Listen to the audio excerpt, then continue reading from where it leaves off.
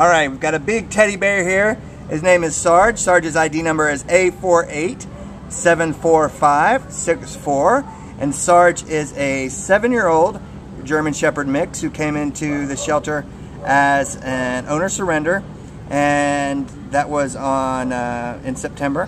So Sarge has been here a little while, but he is just a great, big, gentle, sweet guy. Sarge weighs 98 pounds, and he's really just looks like somebody that you want to cuddle.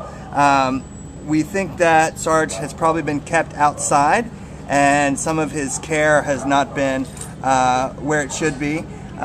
He definitely needs some love and attention, and he's certainly deserving of it.